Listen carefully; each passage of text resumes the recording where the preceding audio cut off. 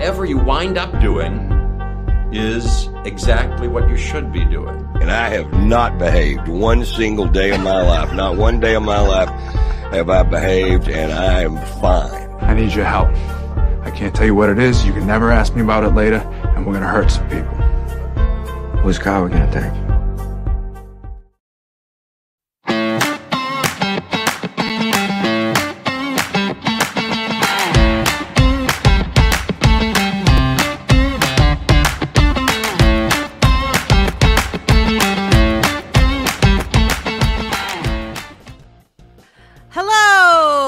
Thank you for joining us on the Nikki Maduro Show. So happy to see all of you guys in the chat on this bright and early Monday morning. Kim McAllister, did you have a fabulous St. Patrick's Day weekend? I had a weird weekend. Ooh, tell me all about it, my friend. Well, okay, there's two things that I have to tell you. Number one is the After Party Live is changing. It is? It is, and John Daly is stepping away from the show. Oh, okay. So now I'm kind of left to figure out what the show is going to be. And I've been thinking about it all weekend. Like, am I going to continue the show? Okay. Am I going to change it up? Am I going to change the name of it? Like, what's going to happen to it? So there's a little bit of that going on. That's been rolling around in my mind all weekend. Right. And then also my daughter has this... She's part of the Drumline, and you would think Drumline, you know that movie Drumline? Right. You know, then you beat on somebody else's drum, and there's this showdown on the field. Yeah, it's like a dance-off, but with drums or something, right? That's not what happens. I loved the video you posted. I already know about this. I think it's really freaking cool, by the way, but go ahead, describe it. It's like some new age, artsy, weird, interpretive dance, laying on your instrument, hiding behind it, popping up and down, weird thing. Whatever happens, they took first place at this competition in Livermore. So I'm really excited. It's great for them. I still don't exactly understand Drumline. Apparently, here's the deal. Okay. If you can hit it with a mallet, it qualifies for Drumline. So all drums, the marimba, the vibraphone. Julia's on the vibraphone. Can you do your chest? Is that count? You could do your chest. And the gong, because you hit it with something. Oh, that's what I would want to do. Just whack it once, because you only need to hit the gong once a song, I would imagine. Cymbals you can clash together. Like if you can beat it with something, it's fair game. That belongs on a t-shirt, but okay. Oh, that's so fun. So they took, now, how was the competition they were up against? Well, it's funny because I drove, right? So I've had a car full of high schoolers. And I arrive in Livermore to a parking lot full of practicing drumline people. And some of these high schools are huge. The kids are leaping through the parking lot in their dance suits and they're doing all these things. I love it. It's fun. But, you know, her high school in the scheme of things is on the smaller side. Right. So there were only 4 schools that she was competing against in her division. So... Well, I mean, congratulations to all of them. I think that that's awesome. But yeah, I mean, and then you told us on Friday she's the major, right? So for the rest of her high school, she's like the leader of this. The drum major, but that's different than Drumline. That's for the marching band. Oh my God, your daughter kicks ass. I am so proud of Julia. That is awesome. She has to wear the suit, the drum major suit, which is different than everyone else's suit. Right. It's totally the nerd suit. It's got a kilt with a drapey thing over it. That is cool. I mean, she thinks it's really cool. So hey, you know. Yeah, I hear you. I absolutely hear you. All right. Well, I had a decent weekend. Did you have any yummy corned beef and cabbage? Do you eat corned beef and cabbage? I feel like you said you don't like cabbage, right? Yeah, I don't like the whole corned beef thing, but there was that here. Yeah. How about you? There was that here. We did do that. Yeah, we did it. We brought it over to, we haven't seen my in-laws in a while because they don't drive. And so we're like, you know what? We made some corned beef. We brought it over there and we had that yesterday. And then I love my husband. We made 2 corned beefs. And I'm like, why are we making so much corned beef? Like the kids barely, they like it, but I mean, it's not like they're eating adult-sized portions over here, right? Right. Well, we need them for sandwiches today, Kim McAllister. Oh. So now you guys remember I made these pastrami sliders for the Super Bowl. They were like with Swiss cheese and like Thousand Island dressing and pastrami on King's Hawaiian rolls. Oh, Well, yeah. we will be redoing that Mhm. with our leftover corned beef for dinner tonight. Oh, Harry, thank you so much for the $5 donation. When one door closes, another opens. Boeing's new slogan. If you guys haven't heard, another panel fell off. It was an external panel off of a Boeing plane. I was reading an article, it's just to go off on a tangent away from my corned beef sandwich story, about an aviation expert that said Boeing is like messing up the aviation industry right now. We don't need any problems with the aviation industry. I'm just saying, Boeing, get it together. I have to fly next month, and I'm really hoping it's probably a Boeing plane, right? I mean, Did you look? I don't know if I think it's a little too early to check. I mean, how early can you check the plane that's going to be used? I don't know. I've never had to worry about it before, but now I feel like it's some information we need. Yeah, exactly. But then what am I going to do? Like, honestly, Kim, let's be honest. If I find out it's a Boeing plane, I'm still going on the plane. I'm going to do my little superstition thing extra hard. But what am I supposed to do over here? I got to go where I got to go. You know what I mean? So, yeah, no. We're going to just hope and pray that everything goes well. But yeah, Boeing had another issue again. Hold on. I got some corned beef stories in the comments. Judy says, I like corned beef and cabbage and was sorry that I didn't get any yesterday. Make it. I mean, we make it. We never go and get it somewhere else. It's really not hard. I made it for the first time. So my husband had to work yesterday morning. And so, you know, like the first thoughts that go into your brain when you wake up, my first thought was corned beef. I was like, oh, do I know where my slow cooker is? Because that's usually how we make it, is in the slow cooker. And I come out into the kitchen and my husband was already a step ahead of me.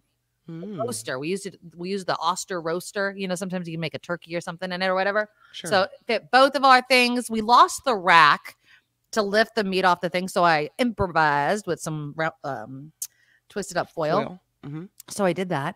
And it took, a few hours, but it was delicious. It's not hard to make corned beef.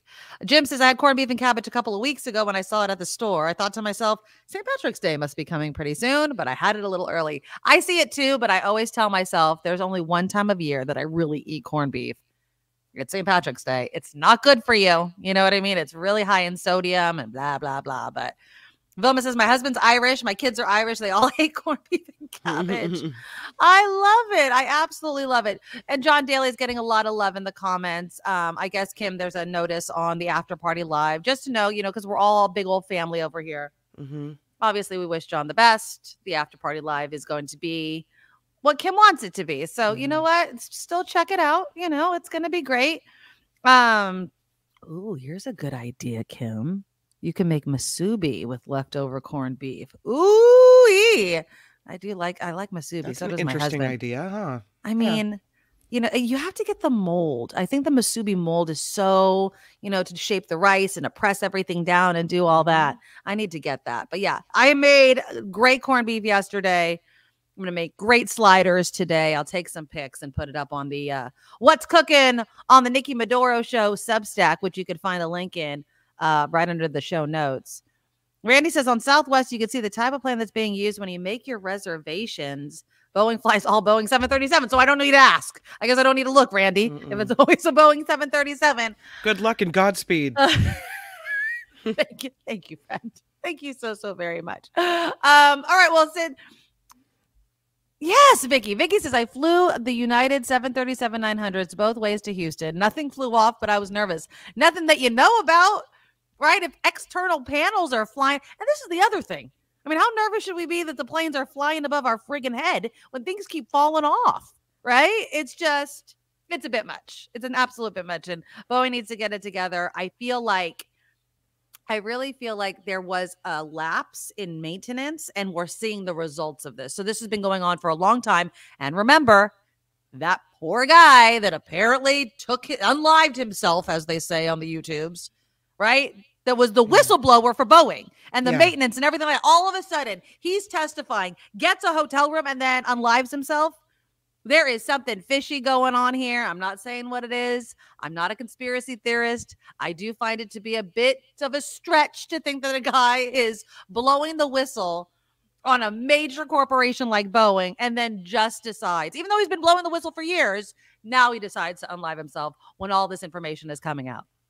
I think something fishy's going on, and Boeing is going to have a lot to answer for, that's for sure. Amy says, Kayak has a filter to check plane type. More people have been using that filter since the plug accident. Yeah. Okay. But again, I might be filtering it. I think it's just to like get myself prepared that I'm on a Boeing plane. Is it really changing people's flying habits? I really don't think so. I think if you're going to go to Cancun, you're going to Cancun. You're just going to be like, shoot, we're on a Boeing plane, which you most likely are. That's the problem. Boeing, they're the major, plane manufacturer. So yeah, it's going to be something that's going to have to be taken care of very quickly. Where's Pete Buttigieg? He needs to freaking get something together over here. Yes, Eric, you're so correct. So the whistleblower for Boeing said, he told people, no, you're absolutely right. If something happens to me, I did not unlive myself. And he said that? Yeah. Ooh. I mean, because I've been blowing the whistle for like a long time. That's why this is so fishy, and I don't know why it's not making more news. I mean, it did, but everyone's like, oh, he was found in his car. Really? No. Come on. Like, it just seems so staged. There's going to be a documentary. And I feel bad for the guy and his family. Like, I really don't.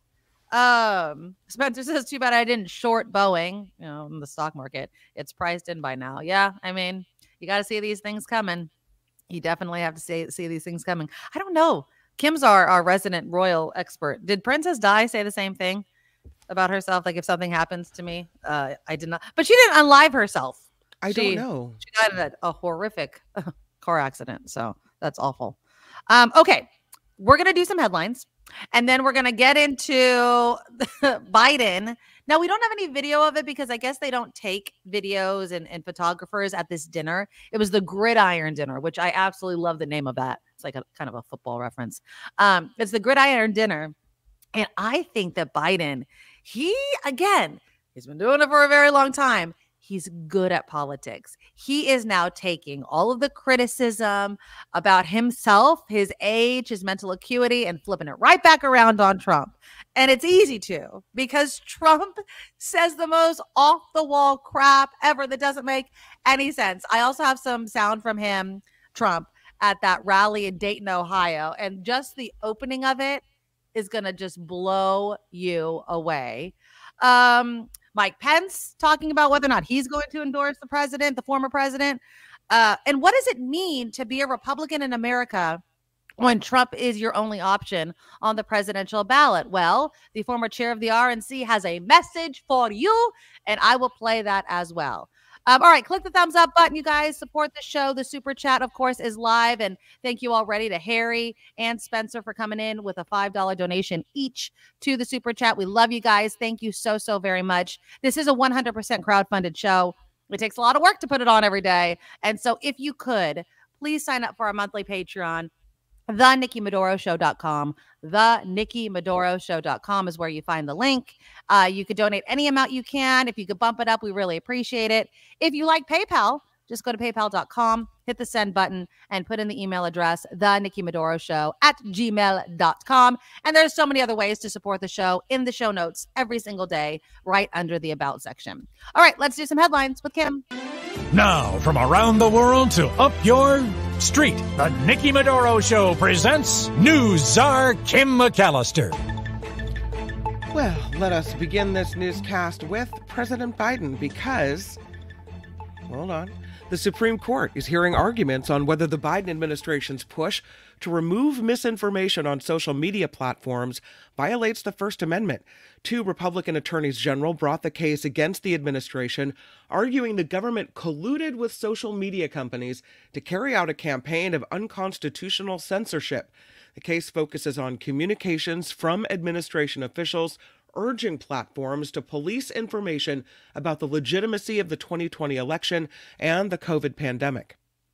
A vast majority of Americans reject former President Trump's claims of presidential immunity. A new Politico magazine Ipsos survey found 70% of those asked said they don't believe the U.S. presidents should be immune from criminal prosecution for alleged crimes that happened while in office. Now, the Supreme Court will hear arguments regarding Trump's immunity claim next month. I'm so curious on how this is going to play out. I mean, again, even if they, which should rule that he does not have immunity, then the case has to go forward. So it's not like it's cut and dry just next month with the Supreme Court. No, it isn't. But it's interesting to see that people are just saying no, because all the polls we usually see are, oh, look at all the people supporting Trump, right? Well, maybe not. Exactly. And I don't know. Does that play out in an election? Maybe that this is a more valid poll of people that support him versus people that don't? I don't know. I don't know. Guess what? The first over-the-counter birth control pill approved in the United States is now available to order online. Wow. As of now, customers can place orders for O-Pill through Amazon and opill.com. They make it so easy to get this thing. The pill's manufacturer said online orders will be fulfilled within just a day or two. Major pharmacies like Walgreens and CVS said they will sell O-Pill once they get their shipments as well. So, I mean, how would you feel if you're like Julia? You just got a package in the mail from Amazon and you open it up and it's the O-Pill. Okay, so again, happy that she's taking care of herself, right? Right. Sad that she wouldn't have come to me. Right. I mean, it's kind of one of those things of like, not only what if, honest question, and I don't know if you could speak from, but what if it was David that opened up, your husband opened up the package, just being like, oh, what did Kim buy? And then he sees the O-Pill in there. I mean, I don't know what my husband would do if he is the one that discovered the contraceptive. I think that the reaction has to match what, that there's a reason they didn't tell you, right? And so if you freak out about it and say, oh my God, you're going on, you're having sex. Yeah, exactly. That's why they didn't tell you. So you have to realize that and kind of tamp it down a little bit and say, all right, Yeah. I mean, I feel like you're absolutely right. And I say that, and I love that you mentioned that. Every time my kids come to me, or if I discover something, that I want to have a conversation about, I try my best to be like, this is what they're going to remember is how you are approaching this. And I have failed many times, obviously. I'm a parent, and sometimes you just knee-jerk reaction things, and you're like, shoot, I wish I could do that over again. Right. But I do, like, important things like sex, especially relationships, all those sorts of things you want to. Chris is asking, what happened to Norplant? Norplant was the one that they put into your arm, correct? I think isn't it still around? I think it's still around, Chris. So I remember I got the back in college, I took the Depo-Provera, which was the shot that you got every few months. Yeah. I could only do that. I think I only did one cycle of it. It messed with my hormones and emotions. And I'm already a hormonal, emotional person. Naturally, I couldn't. I was like, I'm crying for no reason. And this is the only thing that's changed. And so, again, I went back on oral contraceptives. And then after I had in between my children, I did the IUD. So, women got to take care of their own bodies. You know what I mean? And I'm glad that we're making it a lot easier in this country. That's for sure. It's funny. Eric wrote, maybe you shouldn't be opening packages that aren't addressed to you.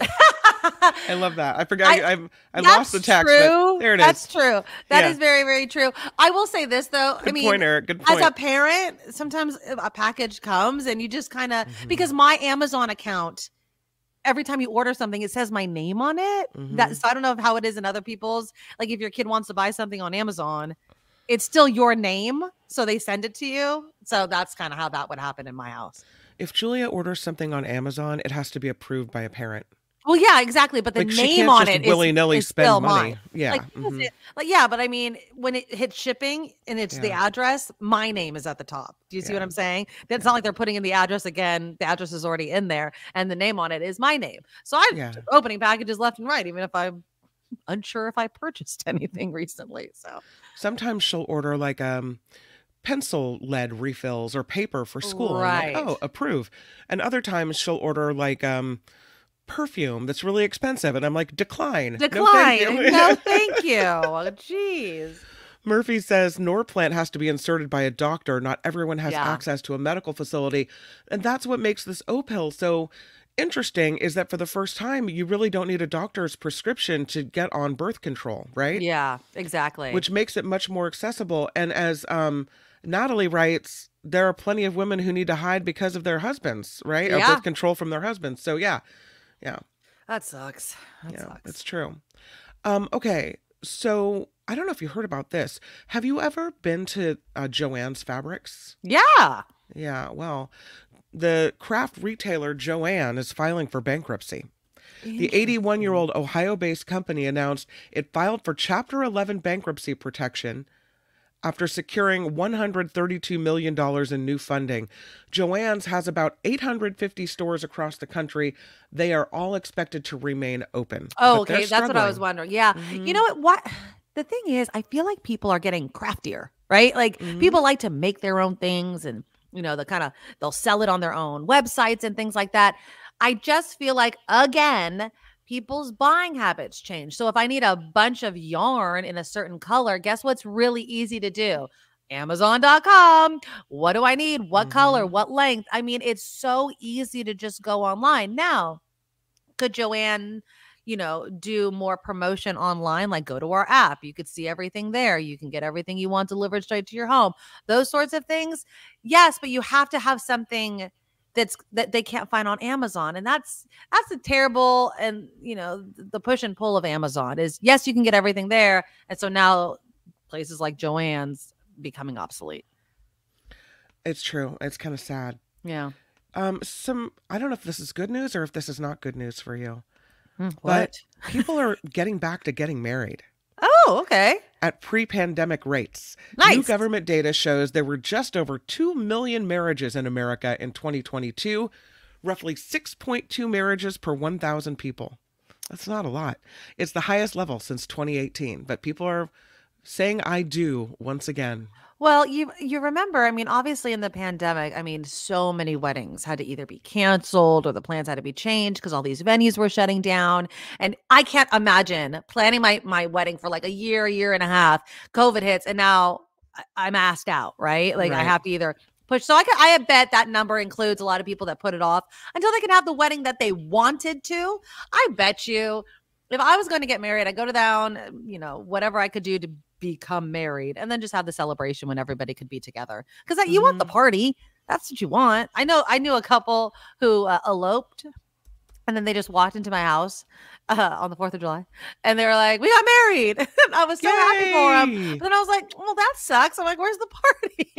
What happened? And you know what? I will tell you, in the years that passed, the wife especially was kind of bummed that they never kind of had that big thing. You know what I mean? Like, it was all fun and dandy. And then all of a sudden you're like, well, I did kind of want the party. And they're like, yeah, well, have a party now, I guess. Celebrate. And I think they did on one of their major anniversaries. But yeah, it's not the same. You know, if a lot of people look at weddings and go, I could put a down payment on a house, or I could have a wedding, right? Yeah. We could pay off all of our student debt, or we could have a wedding.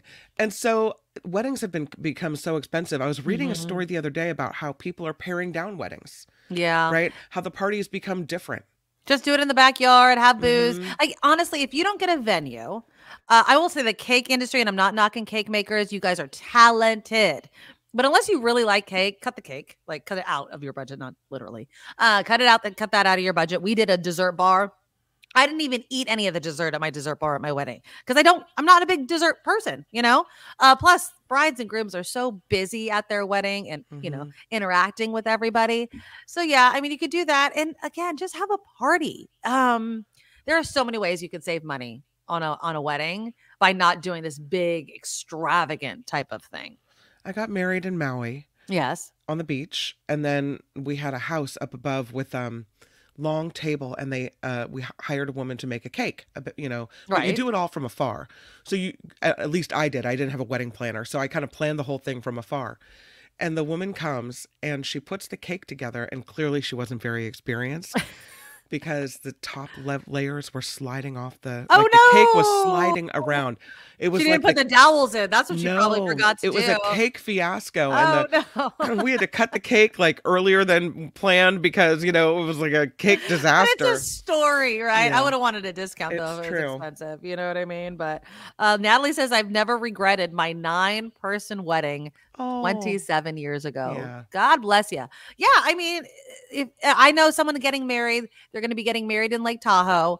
I'm not going to the wedding because it's going to be very, very small. They're having, family, friends, and that's great. You know what I mean? Like, I feel like people feel so much pressure that they have to have a gigantic wedding because they know so many people. No, if those people care about you and love you, they will totally understand, wish you well. And the next time they see you, they'll raise a glass to you. That's what it just needs to be. Did you see Celine Dion's note? No. Yeah, she's determined to get back on stage. Oh. Even though she's had this recent medical diagnosis, she's fighting this rare autoimmune disorder called stiff person syndrome. Well, over the weekend, she posted a photo of herself and her 3 sons and a note saying although her battle with stiff person syndrome is really difficult, she is set on returning to the stage and set as to living as normal a life as possible. She thanked her family and her friends and her fans for all their support. She also sent encouragement to other people fighting stiff person syndrome as well. Wow. I love Celine Dion, I think. And she showed up at the Grammys, remember? I think she was with Billie Eilish when she was on stage, possibly. And everyone was shocked to see her. Amazing voice. That was the moment when Taylor Swift kind of... Oh, was it Taylor Swift she was with? Well, she was presenting an award to Taylor Swift, and Taylor Swift didn't really acknowledge her very well, I don't think. Yeah. And you know what it took for her to get there on that stage with this, everything going on health-wise? Yeah. So I think I did read something about that. I mean, she did go backstage and kind of redo her moment with Celine Dion or whatever. But again, I personally, this is just my opinion, Celine, don't go on stage and not be able to be Celine Dion. Does that make sense? Yeah. You take care of yourself. Like, I know the desire to want to get back on stage, that has to be so strong, but you don't want article after article about, you know what I mean? It was not the same. Unless it is, maybe it is. Maybe she's going to shock everybody, but I would just take care of yourself. Yeah, that's a tough one. That's a tough one. And I think it probably is hard to admit that too. Yeah, right? That you have to give it up, even if you're not ready. The moment you admit that, it means that you realize you're in decline. And maybe it's kind of a mental battle too, where once you admit it, you sail downhill. But if you hold on to the fact that you're coming back, right? Then she was supposed to have a residency in Vegas, wasn't she? Yeah, and then she had to push that off. So yeah, and then what do you do? Then you just focus on your health, and that's not getting better. And awful. At the box office this weekend, you want to see the big winner?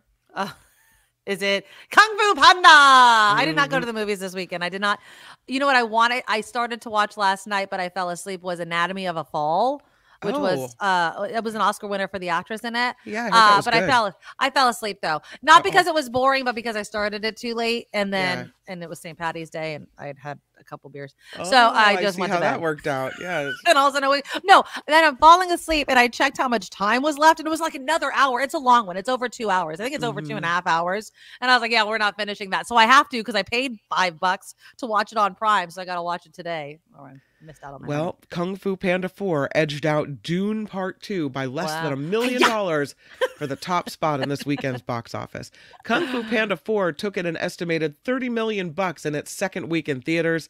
Dune Part 2 brought home $29.1 million in its third week. So things are going well for the Kung Fu Panda. I think my son would want to watch that. Maybe. I just kind of feel like if I'm paying money for a movie, I'm over it being a cartoon. When my kids were little, you know what I mean? When Frozen came out and all those, yes. But now my kids are teenagers. Like, am I paying, all this money? Maybe I'll go to the cheapy theater down the street and, in the middle of the day type thing and take them. But unless they really want to see it, we're waiting until it comes out on streaming. Speaking of kids, today is a teacher in service day, which means my kids have the day off. My kids had Friday off. Really? Last Friday is for Cesar Chavez Day.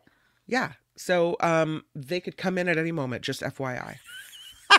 You're warning us. Well, actually, my daughter's home. I'm taking her to school having a little tummy issues this morning. So we're going into school late today after my right. show. Yeah. But my kids were off on Friday. And what was funny, now it's funny, not funny. So Friday was Cesar Chavez Day. And that's why my kids had it off. But not every school district had it off. Obviously, your kids didn't have it off. No. Now, I hope this doesn't come across as racist or some sort of inappropriate quote unquote joke, but it's a joke. My friend said, I'm talking on the phone with my friend on Friday, like after I get off the show, and she can hear my kids in the background. And she's like, what the hell are your kids doing home? And I'm like, my kids are home for Cesar Chavez Day. Are your kids home? And she's like, no, my kids are at school. And her kids go to a largely Hispanic school district. So that's weird. Well, this is why SJ Lola, this is the excuse they gave us. I don't know if Cesar Chavez Day is March 31st, but that was the sign that said they're off for Cesar Chavez Day on whatever day was. What was that? I think they're trying to invent reasons for a 3-day weekend on St. Patrick's Day.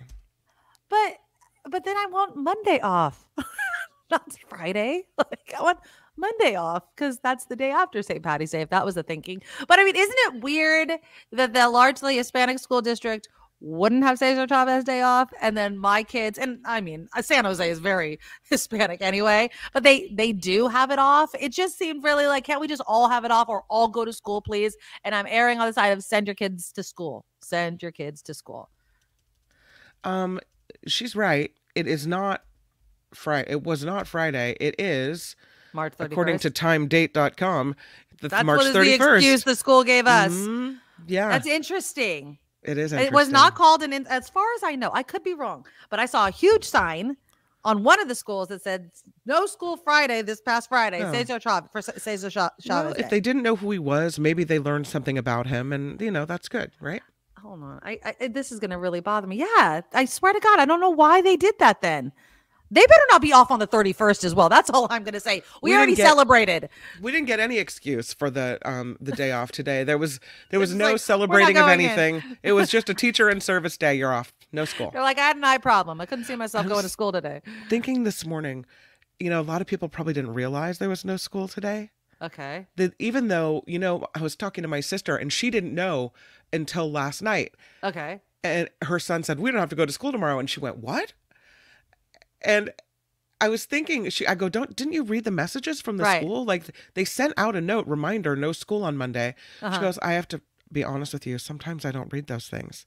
I'm like, well, it would have been your fault if you loaded everybody in the car and then showed up at school. But I'm sure there were so many people that did that this morning. Oh, that's on you then.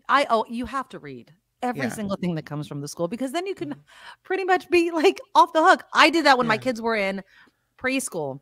There was some sort of holiday, and this was when they were little. So, getting them all their stuff and back to the car and drove down there. And I drive up and it's empty in the parking lot. And I'm like, what day is it? And there's nothing worse than getting your butt in gear to get your kids to wherever they're going when they're little and then not having it.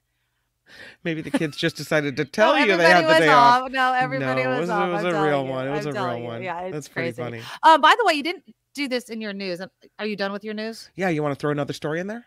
Petaluma car break-ins. Oh, yeah, I saw that story. I was thinking of you. Now, I don't think it was anywhere near where you live, though, right? Not my neighborhood, but it could have been. They said Cherry Valley, which is on the west side of town. They said, trying to figure out where there's a bunch of different neighborhoods. Yeah. And at least 30 cars broken into. It's kind of the smash and grab thing where they smash the window, they take what's inside. Yeah, that sucks. And you know what? And somebody correct me because I'm totally pulling this out of my butt right now. But I thought it was true. And I could be wrong. I love to make things up.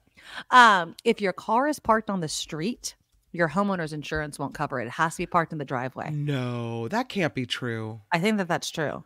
Oh, your homeowner's insurance, but your car insurance will. Well, I mean, your car insurance will cover everything, but you might get a ding on your like a point and raise your rates and stuff like that. I mean, would you rather take the forever increase in your insurance or pay it out of pocket for a window? Well, I mean, your homeowner's insurance is going up or your car insurance true. Is going up. I mean, no matter which one you say, hey, this happened, I need you to pay me, they're going to turn around and raise your rates. So I don't know. I guess I don't know why you have insurance because the minute you use it, you're screwed. That's right? Exactly right. I don't know why I'm paying for it. It's so freaking stupid. I hate it. Yeah, that is true. And it was concerning because I do park my cars outside because my garage is full of crap. So I really need to rectify that situation. But the crap or the car? All the above. But yeah, this rash of smash and grab robberies, more than 30 cars overnight. They call it, what they call it when your car is smash and grabbed? Bipped. Bipped. Yeah, they got bipped. B-I-P-P-E-D. Bipped. That's a new word for me. Well, oh yeah, no, I mean it sucks because, and it's happened. I mean, it happens in neighborhoods all the time. People are like, there was a guy being interviewed by KTVU, and he's like, I just assume that stuff kind of happens in San Francisco and doesn't make its way up to Petaluma. No, it happens. I feel like it's just a-holes, maybe young people, but I don't want to just say young people because I feel like that gives them a bad rap. You know what I mean? But what do? You can't do anything about it. I mean, you know what you do? You tell your whole entire family over and over again, if you like it, don't leave it in the car. But that doesn't mean that your window's not going to get smashed. There could be nothing in your car, but they're just going to break the window just to see. They're not going to get anything. They're getting nothing if they smash into. It's going to be just a busted window. Ugh. What it's going to be. Yeah. So. Kim says you just have to pay the deductible. That would not be a ding. I meant like a ding for your insurance, not on your license. I misspoke. But yeah, I mean, I feel like if you use your car insurance to pay for anything, your rates are going to go up. That's what I feel like. Yeah. Yeah. Well, yeah. Vicky's like, well, it's not senior citizens. That would be a news story though, Vicky. If there was just a rash, like a gang of 70-year-olds that were just fed up with life and we're just going to bust through windows. Nobody would guess it was them, right? Nobody would guess. The senior bippers. Yeah, no. Sounds like a sports team for a senior citizen.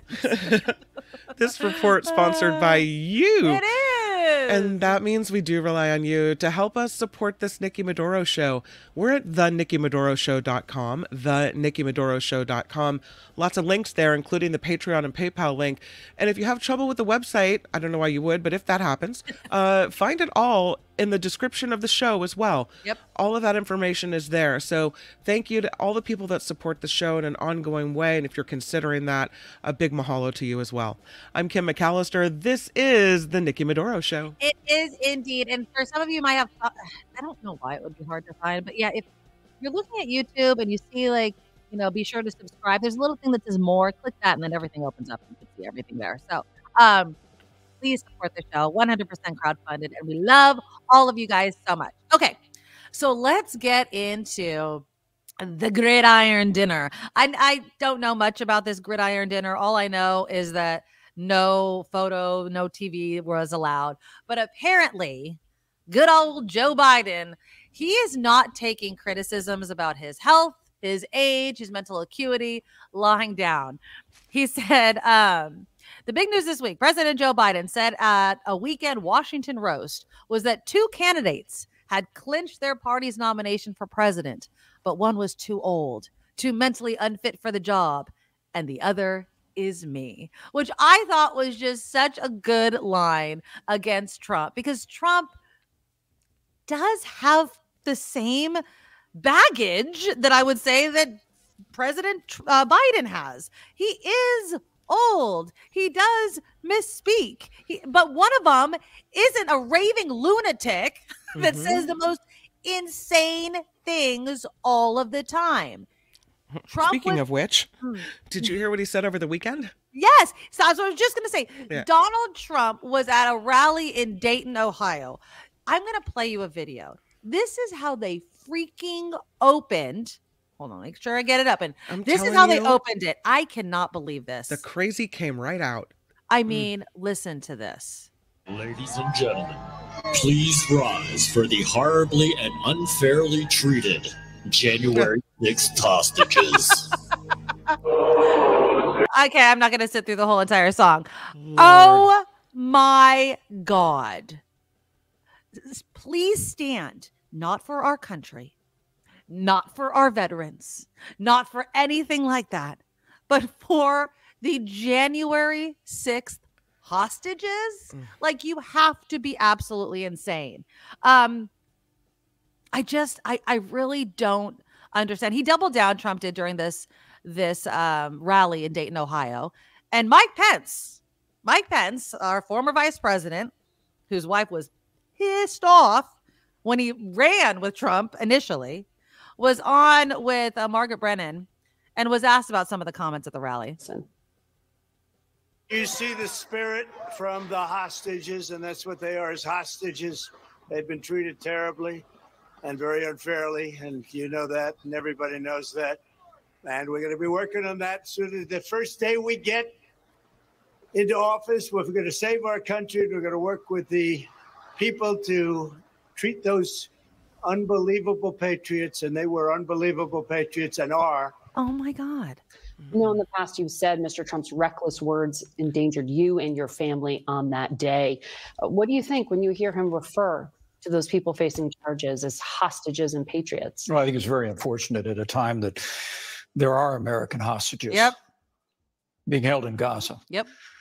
That the president or any other leaders would refer to people that are moving through our justice system as hostages. And it's just unacceptable. I was there on January 6th. I've no doubt in my mind, Margaret, that some people were caught up in the moment and that entered the Capitol. And they're certainly entitled to due process of law for any nonviolent activities that day. But the assaults on police officers, ultimately an environment that claimed lives, is something that I think was tragic that day, and I'll never diminish it. Yeah, but Trump will. Trump will diminish it. Trump will call them literal hostages and patriots. And yet he gets to continue running for office. Like, it blows my mind. It blows my mind that Donald Trump can say these wackadoo things and can get away with it. And he can. He can totally get away with it. Here's another clip from the Dayton, Ohio rally that's getting a lot. Oh, Beatrice, Lady Beatrice, then $10 donation. Thank you so much. She writes, good for Biden. People throw a lot of shade on his age, but Trump should not be throwing stones here. He's not a college freshman. If anything, he's the mad freaking hater. Exactly. Now, this is another clip that's been making the rounds. I'm going to be fair here, okay? But let's first listen to it. Here we go. We're going to put a 100% tariff on every single car that comes across the line, and you're not going to be able to sell those cars. If I get elected, if I don't get elected, it's going to be a bloodbath for the whole. That's going to be the least of it. It's going to be a bloodbath for the country. That'll be the least of it. Okay. Shortly after the speech, the Trump campaign tried to clean up those comments, insisting in a statement to NBC News the former president was only talking about a bloodbath for the auto industry and auto workers. And before everyone gets triggered and is shocked, because this is a shock opera that we have to unfortunately endure because we're constantly shocked by what he says. But don't let that shock, don't let that trauma I love that. Let you forget what you're hearing. And she's right. Now, let's just say he was only talking about the auto industry. That's still bad. Like, we need the auto industry. We need to be able to, bring in foreign cars. A 100% tariff. I'm not quite sure how that's going to impact the auto industry, but I'm guessing it's going to do something to it. So either he's completely irresponsible. Yes. Or he's completely senile. You don't say there's going to be a bloodbath come November if I don't get elected. Right. After everything that happened with January 6th. Exactly. After, saying you want to be a dictator on day one. After all of these things, that's not what you say unless you mean it. Mm. Well, there was another instance, and I took down all the videos. There's so many videos. You can Google it on X or whatever. There was one where he's trying to read. Now, remember one of the criticisms that Trump had against Biden was like he would read off the teleprompter and da-da-da-da-da. He needed a teleprompter. He couldn't. The wind was blowing in Dayton, and so you could, those like teleprompters that are on each side so he can look each direction and read. It was blowing, and he literally says, he's like, I can't read the teleprompter. We're not paying the teleprompter guy. We're not doing this, that, and the other. And I'm like, he's probably not going to pay the teleprompter guy because the guy never pays his bills. So yeah, it's just I just don't get it. I don't understand the appeal. President Biden was at a rally himself. Where was he? He was in Philadelphia. This was last week that President Biden was at this rally. And he was kind of calling out people that aren't upset or offended by the things that happen at Trump's rally and the things that Trump says on stage. Here's President Biden. Because the soul of the country is who we are. Look, did you ever think, those of you who are over 40, did you ever think we'd be in a situation where we talk to each other like we talk these days? Yep. Why you see things that we see that no matter how tense things were, and they're really tough in other parts of our history, where you ride down the street and there's a Trump banner with a FU on it and a 6-year-old kid putting up his middle finger. Did you ever say, no, I'm serious. Did you ever think you'd hear people talk the way they do? Look, it demeans who we are. That's not that's not America. And I think that he makes such a good point there. Like, and I know it's kind of grandfathery and those sorts of things, but we have lost decorum. We have lost, class in politics. And I know that, politicians, they have this reputation of being liars and cheats, blah, blah, blah. But we should keep up airs, right? Like we should demand civility. We should demand people not just say whatever the hell they want to say when they're trying to be a leader for this country, because what happens when you have somebody like Trump? He brings out the worst in all of us, and it's in there. It's kind of like people that follow the bully at school, right? It's like, yeah, when there's insults being you just kind of get caught up in it, and it's not who you should want to be. And in many cases, it's not who you truly are. But the longer you align yourself with that sort of behavior, the sooner it does become who you are, and it becomes your reputation. And then you're expected to behave this way. And then you can literally just be somebody that you weren't 4, 8, 10 years ago. And that sucks. You know what I mean? And we're better than that. And I love that Biden had said it like that. But you have to get through to enough Republicans to ensure that we don't see another Donald Trump presidency. I don't know why the music is on. I apologize. Michael Steele is the former chair of the Republican National Committee. And he was he on CNN? Yeah, he was on MSNBC's The Weekend. And he's on this panel, and obviously it has conservatives and liberals and Democrats and what have you. They're just having this conversation about voting and getting through. And they were talking about Mike Pence, and Mike Pence saying, I can't in good conscience, endorse Donald Trump. What he does in the ballot box is completely different. But this was the message that Michael Steele, again, the former chair of the RNC, had for Republicans out there. I get it with some Republicans who said, oh, I just can't vote for a Democrat. But this is not, you're voting for your country. You're not voting for a Democrat in this case. I have disagreements with Joe Biden on a number of policies. Oh, we know. Yeah, y'all know.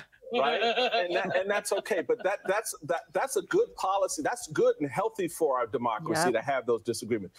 When we're sitting here having conversations about a president with 91 federal counts against him, and people are scratching their head and wondering, oh, I don't know, should I support him? Or says, as Simone just noted, he wants to be a dictator.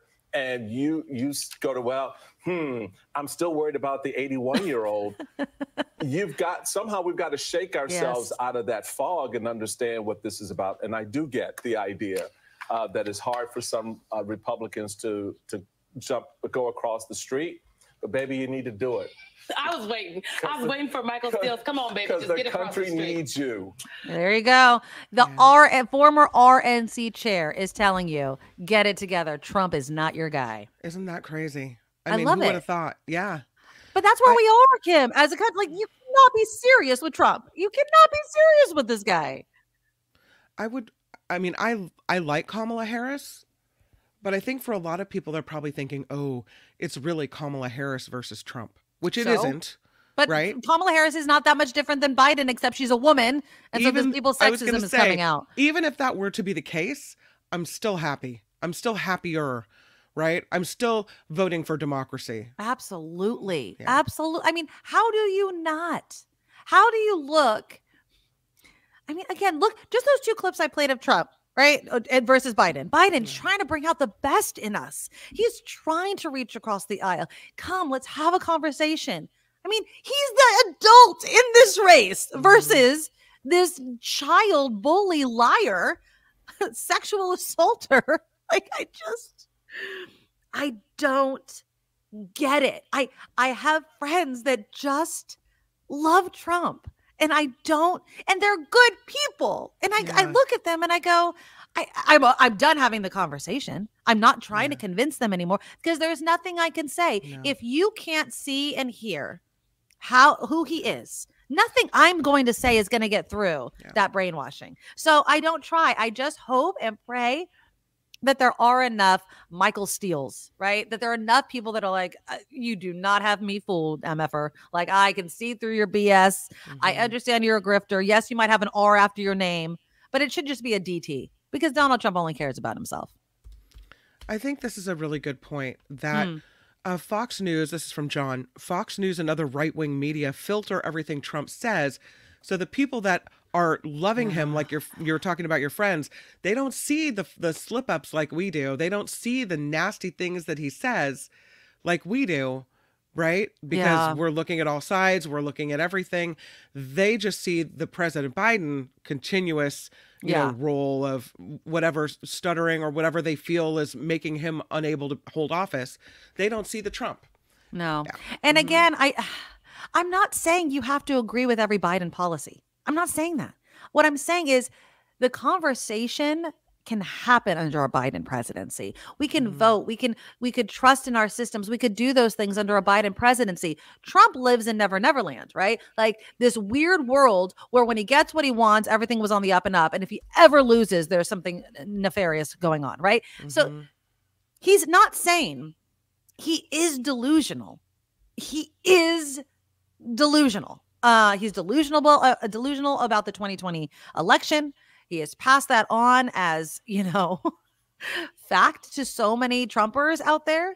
But also, he's obstructed progress even while he's not president. I mean, look at the border bill. He used his power to stop Republicans from literally getting what they wanted, literally passing their own bill, their bipartisan bill. He stopped them from doing that. Imagine that control over a party. I just don't get it. And, it's fooling people into thinking that he's going to make the world better. And it's good now. Yeah. And I saw this too.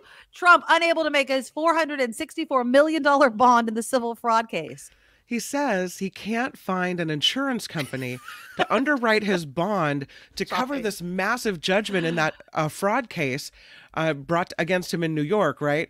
And his attorneys say that he's approached 30 underwriters to back this bond. It is due by the end of the month. It exceeds with interest $464 million. They say very few bonding companies will consider a bond of anything approaching that magnitude. Oh God, yes. His reputation shows them that they shouldn't trust him as far as they can throw him. Absolutely. So what's he going to do? I don't know. I mean, obviously he's going to have to do something, right? So let's see. So, well, they're obviously saying that it's too high anyway, but still, Letitia James's office continues to argue that Trump should put up the full amount. Yeah. He wants it reduced to 100 million. It makes you wonder why he can't put it up if he's so friggin' rich, right? 100 million is because a lot of bond companies have that as their threshold for what they will give. Too bad. So sad. Yeah. And so including fees and including interest, he'll need to come up with more than $550 million in this case. Yeah. He can't do it. Where's all the money that you have? Exactly. You don't want to put up your own money, or do you not have that money? Yeah. Yeah, Nicholas, 6 times in bankruptcy. He's a moron. He's not a good business. I mean, I will say this. Bankruptcy laws, we were just talking about Joann's Fabrics, right? Joann's going to still have stores and they're filing for bankruptcy. The way that works is legitimate, right? But the fact that he keeps doing it, that's not the problem. The problem is he doesn't pay his debts, right? He keeps pushing it off. He hires people. We heard it all throughout the last election and nobody was listening. He's a grifter. Yeah. He's a grifter and he sells you BS and people buy it even though they can't afford it. And he doesn't care that you can't afford it. Remember his campaign, like you paid once and they thought it was like a one-time payment and they kept taking money from people and they couldn't get their money back. Dude, like the guy sucks. The guy sucks. If you can't afford to put up that money, how are you going to pay the state of New York that money if you lose your appeal? Yeah. I mean, I guess don't know. he's going to have to sell off Mar-a-Lago or sell off a building. You know, and it couldn't have happened to a worse person. Like he deserves everything he gets and more because of everything that I mentioned. I do not have Trump derangement syndrome. The guy sucks. And I can say that. There is truth. Like he sucks as a person, as a leader. He is no bueno. Like he sucks. So I don't know what else to say, but get it together.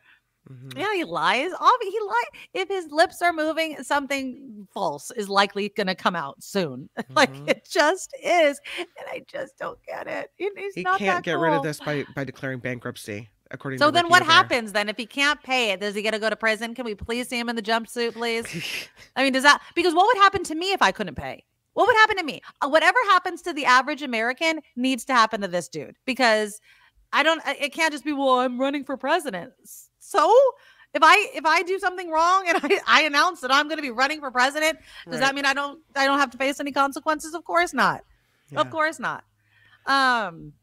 I want to play this other video and it's kind of long, but we have some time. And you guys know that I'm not a huge Bill Maher fan. I'm not a huge Bill Maher. I don't watch his show a lot. Usually if he crosses my purview, it's because it's something that he said has gone viral. And I'm torn about this comment because it has to do with politics a bit. It has to do with like, why do people not like Biden but still like Trump? Why are some of these conversations about how the country is being run right now, right? Are you better off than you were 4 years ago, blah, blah, blah, right? That's the whole conversation when the facts are what they are.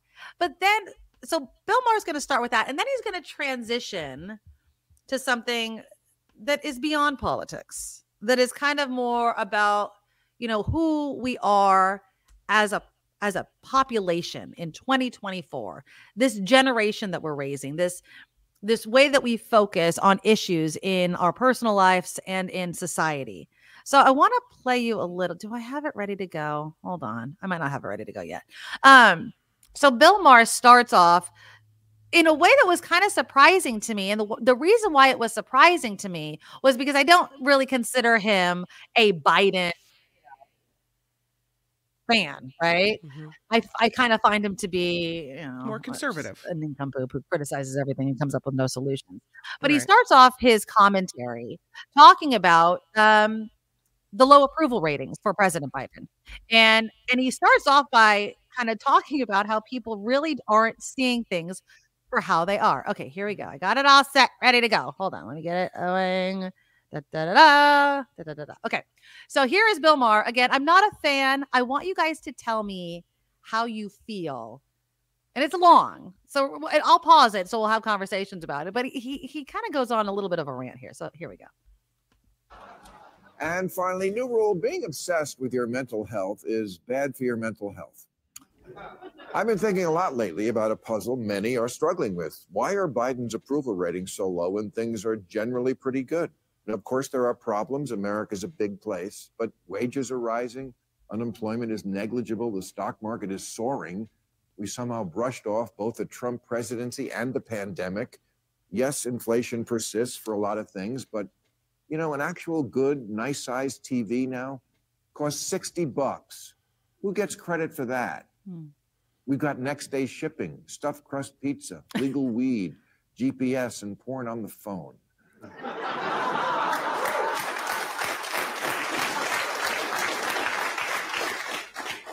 Cheer the fuck up.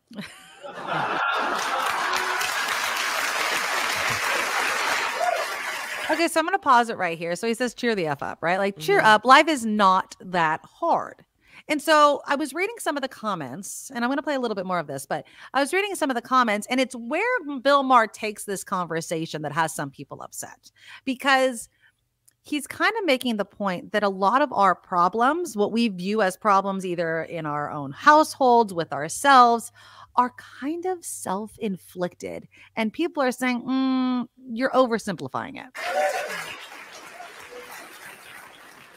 Stop acting like life in America in 2024 is unbearable. Biden's ratings are in the toilet, not because he's doing such a bad job, but because a lot of Americans like to live with their head in the toilet. Let's look at the numbers. Let's look at the numbers. Almost a third of American adults have reported a depression diagnosis at some point in their life. And while depression is, of course, a very real thing, it's also true that earlier generations never suffered from the expectation that you're supposed to feel good all the time. 1 in 8 adults are on antidepressants, and that doesn't include the ones who steal them from their kids. And the kids, the newest TikTok challenge is self-diagnosis of mental problems, because what's more of a hotbed of mental health than TikTok? In 2022, the CDC released the results of a survey on teen mental health, and over 40% said they feel persistently sad or hopeless. And antidepressant use among young males is rapidly rising, unlike their dicks. Now, without a doubt, antidepressants can be life-saving for those who need them, but here's the thing. About 3/4 of Americans who are on them haven't been diagnosed with depression at all. They just want a magic pill. We spend $6 billion a year on drug ads, all featuring someone emerging from darkness to play with a dog. And all with the message, you're a sad sack of shit, now take this. Also, and don't get mad at me, I'm just citing statistics, but the people who really shouldn't be that bummed out but are acting like it anyway are exactly who you think. White women. An estimated 35% of whom are on antidepressants, although in their defense, have you seen the prices at Lululemon?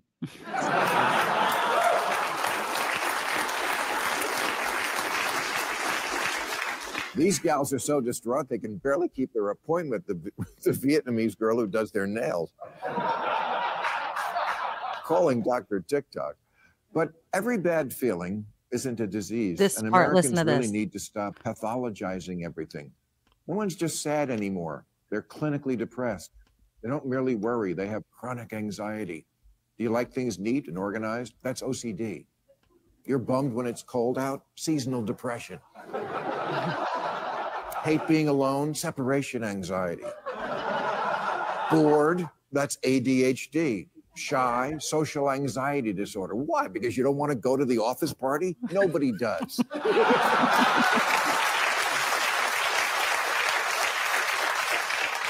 Best case scenario, you have too much fun and it leads to getting fired. Are you moody? No, you're bipolar. And some people are bipolar. And some people are on the spectrum. But sometimes on the spectrum is just a hall pass for being a jerk. So, I mean, he kind of goes off on all those other things as well. And this is the thing, and this is why I wanted to do this, because I'm transitioning away from, politics a little bit. But it does seem like we're sometimes, not all the time, looking for something outside us to blame for the situation that we're in, right? So if, I lose my job, it's somebody else's fault. If the economy is not doing well, it's Biden's fault, even though intellectually we know the economy is doing better. The things people choose to spend their money on. We talk about this all the time. The things people choose to spend their money on in one hand and then claim that the economy sucks in another is crazy.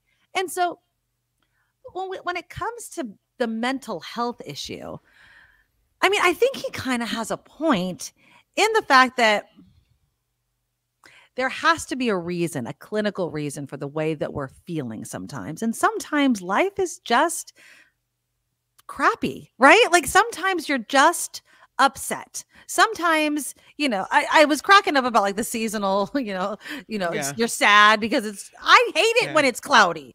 I'm not going to diagnose myself with something though. Right. And I feel like sometimes that could take away attention from people who really do need the help, right? Yeah. Like you do have something seriously wrong with you.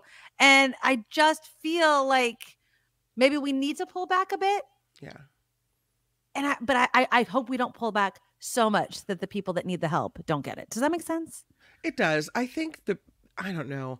I think he's oversimplifying it. I think that people that need to be on medicine mostly are on medicine just because you're bummed that it's winter. Right. Or you're bummed that it's not sunny outside doesn't mean you're going to go seek antidepressants. Right.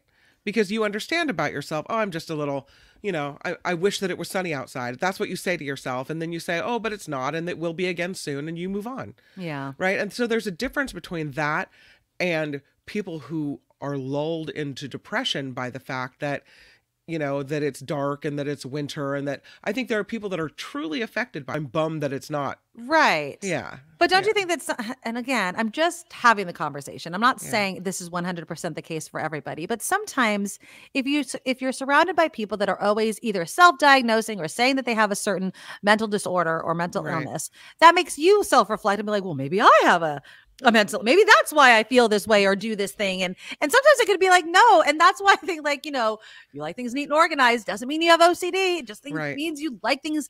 And everyone uses these terms. And so that dilutes people that actually have this issue. Right.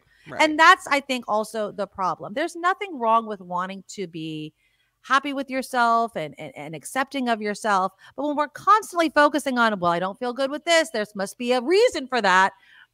Maybe sometimes life is just ups and downs. Yeah, mom of 3 boys. I think people who self-diagnose are seeking attention. The other reason I brought this up, because these 2 stories crossed my interwebs over the weekend, is this thing that's happening in San Mateo. And I don't have a problem with this, okay? I don't. I think that if we're going to put money towards something, it's a worthy cause. Do I want my tax dollars to go to something like this? I'm not quite sure. I don't live in San Mateo County. I don't know if it's going to spread. But last month, San Mateo County declared that loneliness is a public health emergency. Yeah. And this past Friday, they have launched a new campaign in order for people to be happier. Here's a little bit of that report from ABC7. What is Zach Fuentes? Loneliness isn't just a word, it's a real physical and mental health issue. And many don't have the social connection experts say can be vital to our overall health. Taylor Jay and Carolyn Kelly say that social isolation is especially difficult for adults over 40. That's why they created this app called Wiser Friends. So people can really connect when you get a little bit older. You might be an empty nester or retired or new to town. And we thought it would be fun and easy. Launched in mid-January, the app comes as the U.S. and governments around the world recognize the loneliness epidemic. The problem is so bad that last year, the Surgeon General declared loneliness a public health crisis. This is a problem that has been building for decades in our country. COVID certainly worsened it. It poured fuel on the fire, but that fire was burning before. In January, San Mateo County became the first in the U.S. to recognize loneliness as a public health emergency. Supervisor David Canepa introduced the resolution that was voted on unanimously. Friday, he announced the launch of the Are You Lonely campaign and a call for the county to help fund it. We passed loneliness as being a public health crisis. Words only mean so much.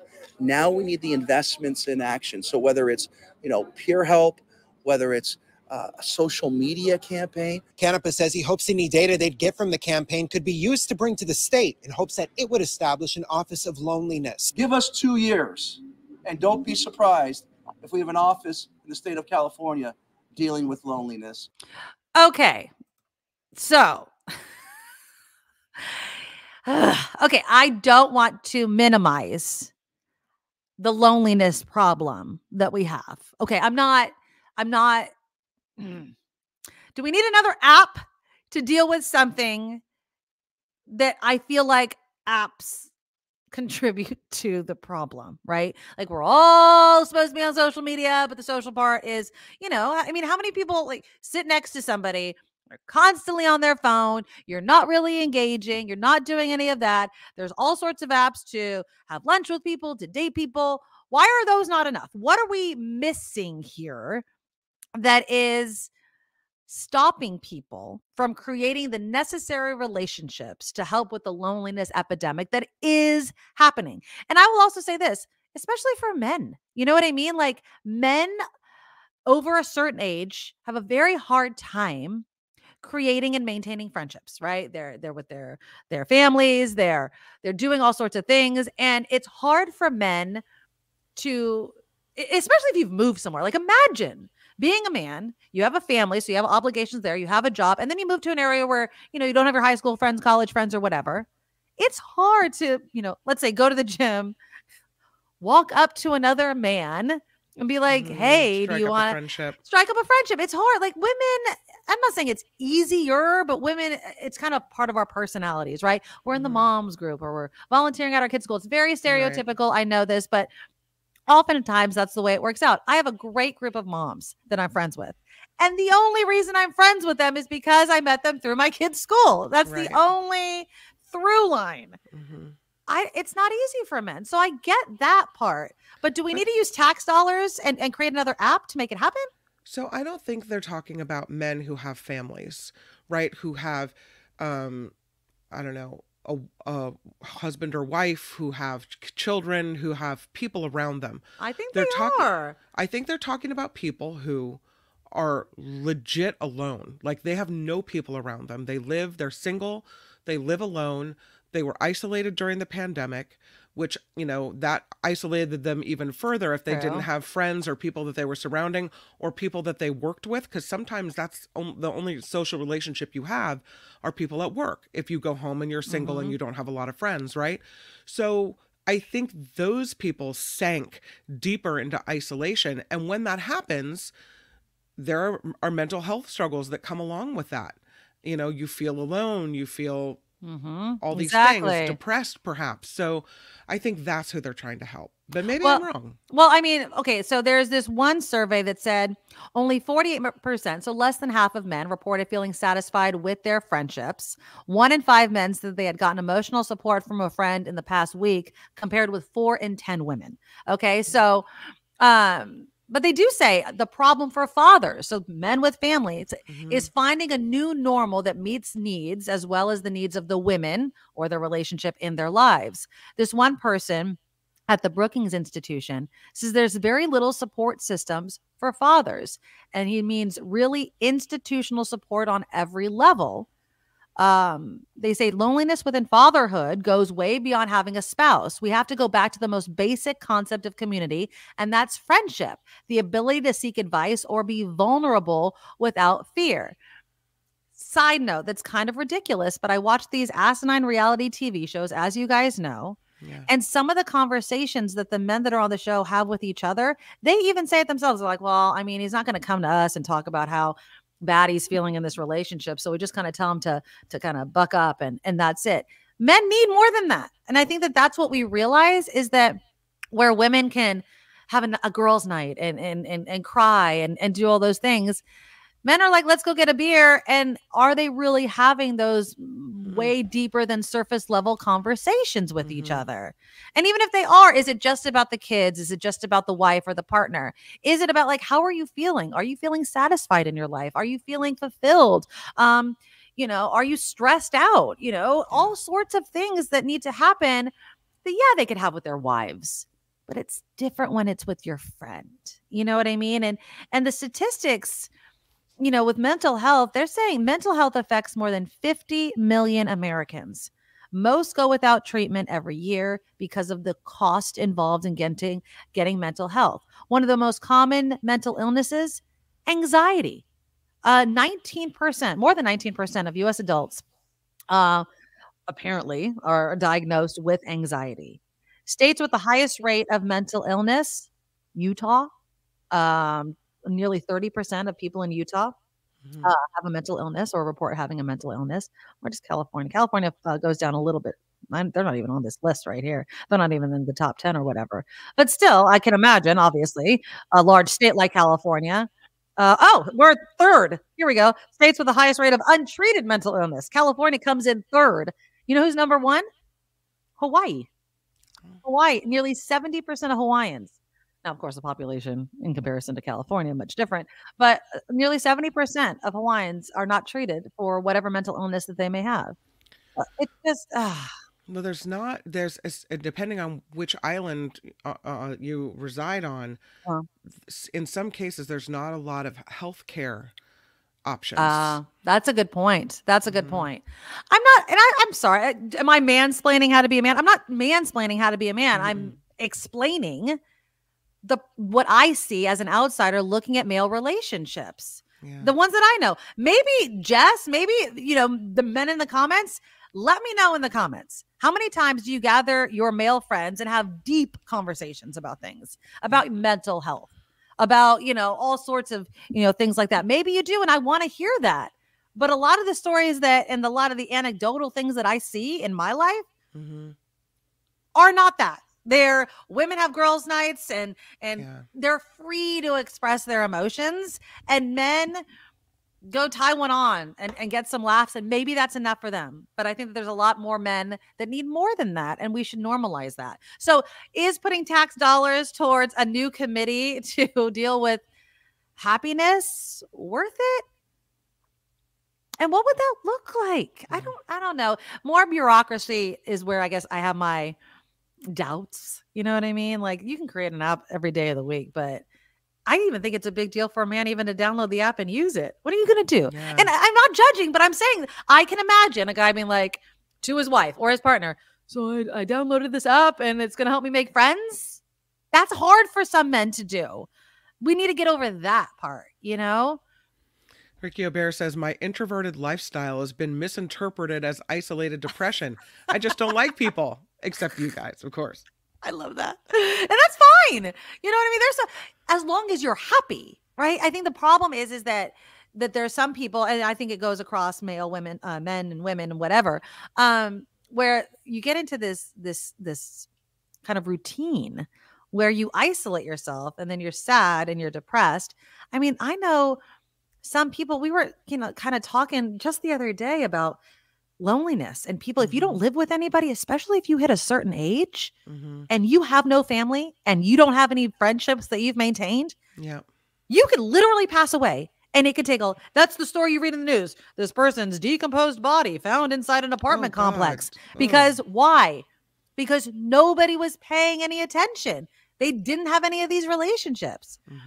You do not want to, that's sad. That's sad. So, good on San Mateo, I guess. The happiness committee sounds very hippy dippy California like, you know what I mean? Like, we're going to study happiness.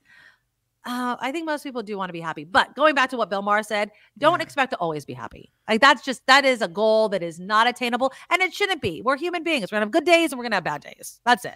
I love this. Gordon's in a men's support group to help with weekly stress. That's awesome. And so what is that through, sorry, Gordon, if you can give a little more details, is that through a church? Is that through, like, how do people find something? How did you find something like that? Is that like, you can find AA meetings in the newspaper or online, you could find men's support groups? I don't know. I've never experienced, because if it's that easy, I would urge so many men to do that, right? I mean, because you need it. If men even try to discuss emotions, they're laughed at and ridiculed. And that's so sad. Yep. It really is. I mean, I'm blessed to have friends that if I could be like, God, I'm having a bad day, can I vent? Not even a hit. Yes, lay it on me. Lay it on me. You know what I mean? Like, let me pour myself a drink and let's sit on the phone and I'm not a phone person. I'm really not with it, which might be surprising for some people. I'm not somebody that likes to sit on the phone for a very long time. But if I do, let's do it. You know what I mean? And that's it. RJ, Nikki, you're 100% spot on. The only place I found to have meaningful man-to-man conversations was in rooms of recover from alcoholism. Men are raised to not be emotionally intimate.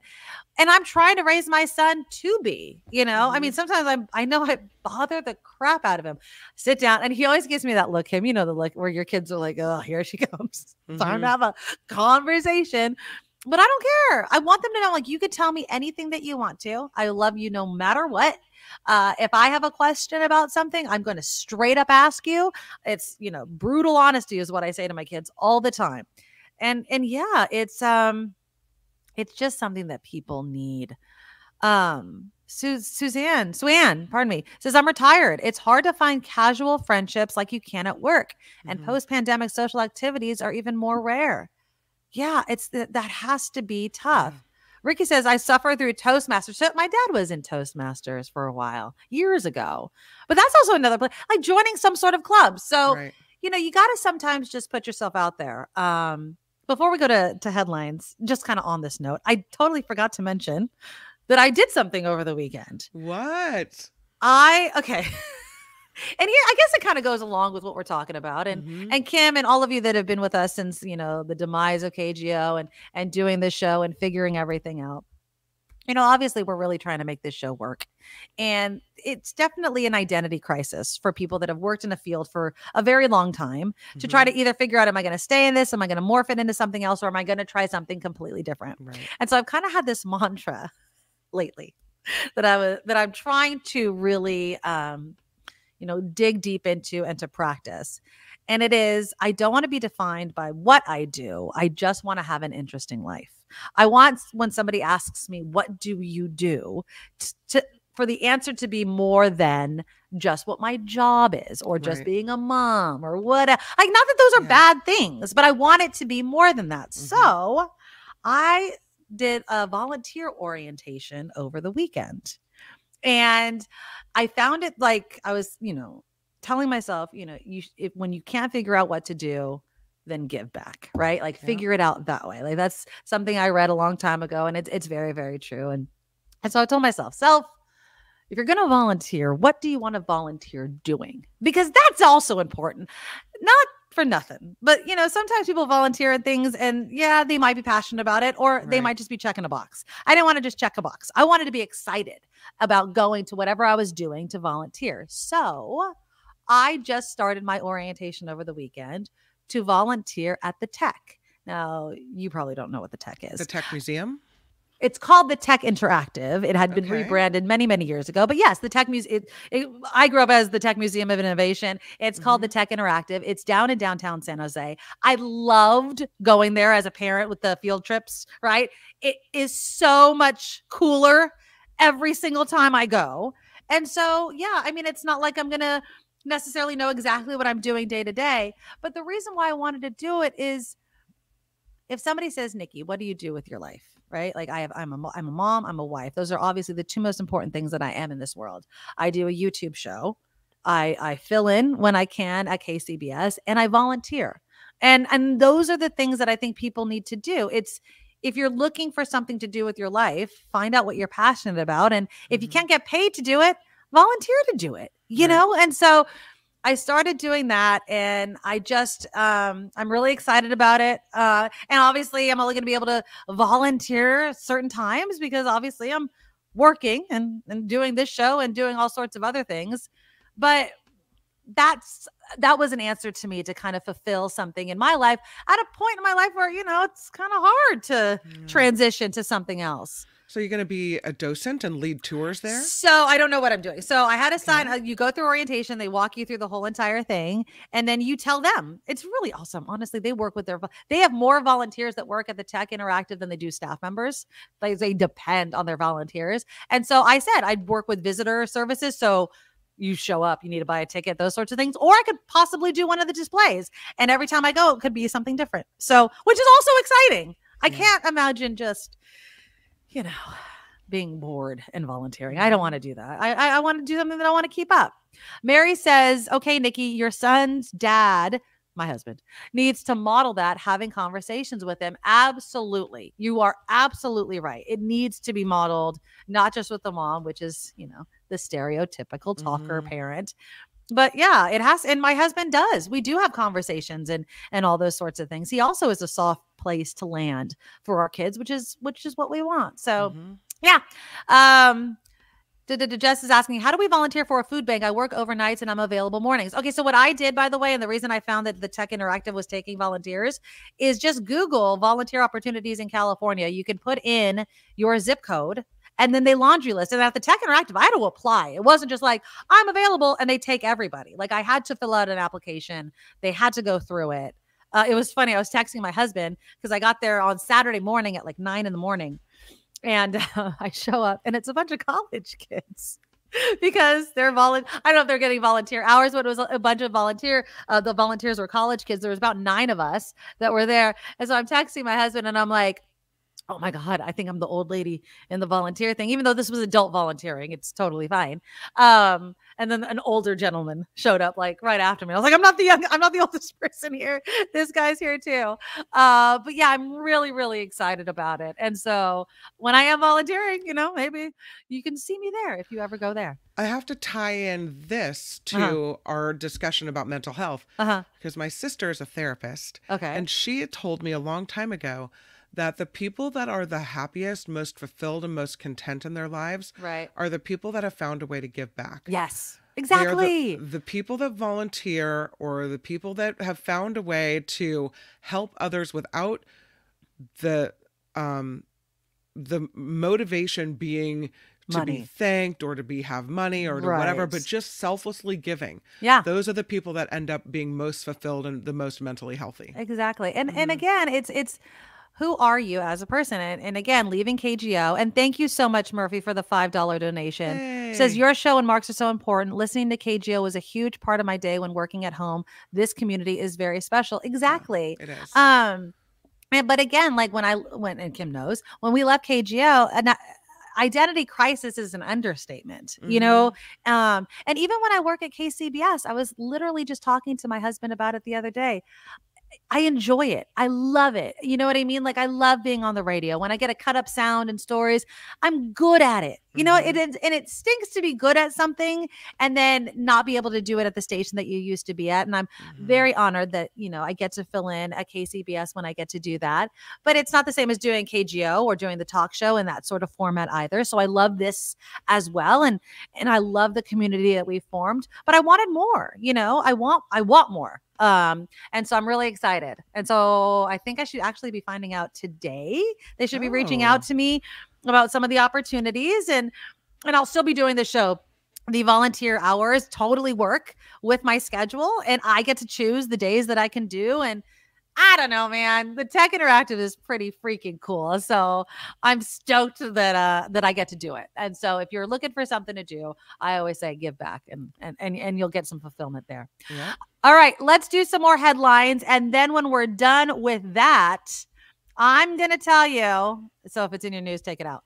The 16 worst paying college majors 5 years after graduation. All right, good.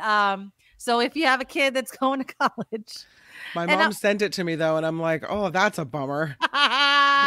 So Kim knows, but yeah, it is kind of a bummer. But you know, just like I was talking about, just because you don't major in something doesn't mean you still can't do it and include it in your life. All right, let's do some headlines with Kim.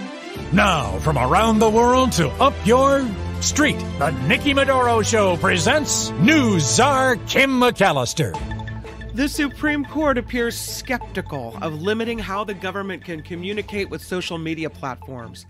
The High Court heard arguments today on whether the Biden administration's plan to remove the misinformation. Now, from around the world to up your street. Do it again. Let's do it all over again. I hate that friggin' loop. Sorry. I know, me too. No, it screws me up all the time. I totally get it.